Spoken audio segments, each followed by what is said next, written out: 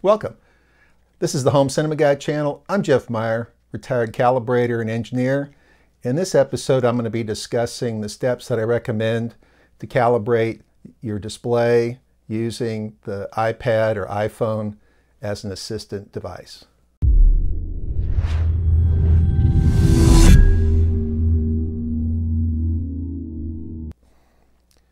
I'm going to outline here a process that I will in future videos go into more detail with about how to use an iPad or an iPhone to help you calibrate your display or projector.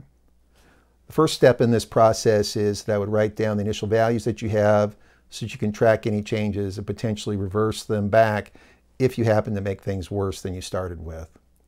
The second thing I would do is set the source output such that it's basically putting out what is on the material itself.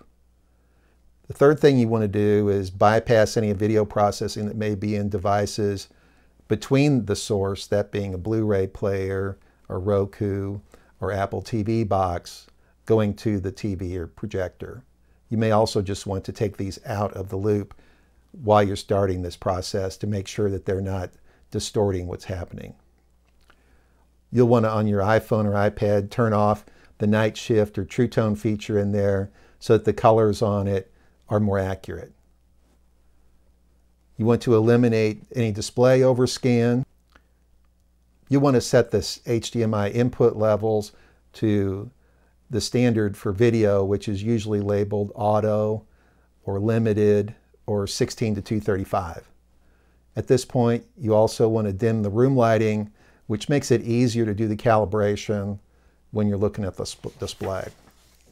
The next step would be to turn off any dynamic iris function in a projector or any dynamic lighting functions that are associated with an LED typically. These can interfere with the gamma and may actually hinder the quality of the image. And so it's best to start out with these functions off and then later in the process turn them on and see if they're really a plus or a minus to the picture that you're getting. The first big step you want to take is to choose the picture mode. And you'll want to avoid things like vivid, sports. Usually it'll be labeled something like movie, cinema, custom, something like that, that matches the color bars the closest. You'll want to set your primary colors, if that setting's available, to something that closely matches the standard color bars as well. You'll also want to set the light output on your product to a very high level. This makes it so that you can see the near black details better. On a projector, this would be the lamp power. On an OLED or an LED display, they'll usually have some light output level that you can set. You may not want to go all the way to the max, but you'll want to raise it up high enough that you can see what's happening in the near blacks. You'll want to turn off any video enhancements, then focus and align the projector, set sharpness settings. You'll want to set the motion controls, which oddly can affect the color. That's why you need to set these first. Some displays, when you adjust the motion controls, you'll see them change the color as well. And so you want to go through the process of setting this in such a way that you're going to get not only better motion, but good color out of the display. At this point, you'll start adjusting the display in a more detailed level for the picture. And you'll start out with adjusting the black level, then move on to the contrast and the gamma. The color temperature is adjusted last in this part of the process. Here we're going to focus on adjusting the color of white and the things that affect white.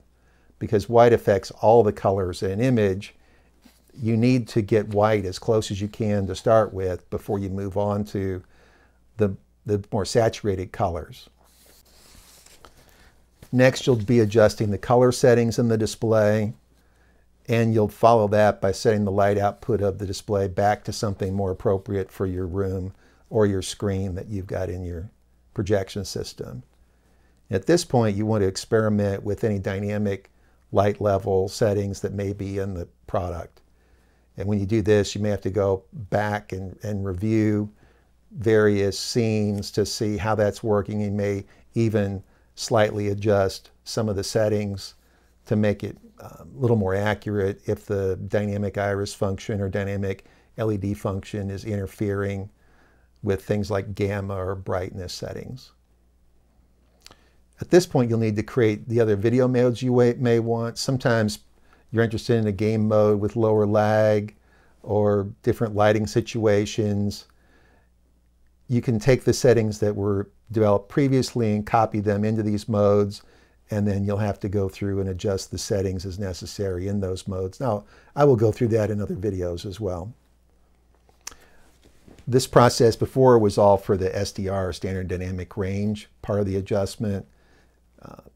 That's going to be followed up by going to the HDR version, and you'll basically go through some process that's very similar for HDR as compared to SDR, except it won't have test patterns. You'll be completely using movie scenes for that.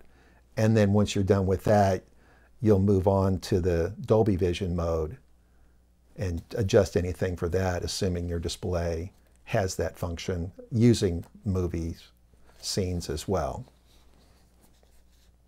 And then finally, if you have a projector, you'll set the lens memories and aspect ratio settings on the projector for the different situations you may have if you're running a CinemaScope screen or some other non-16:9 screen.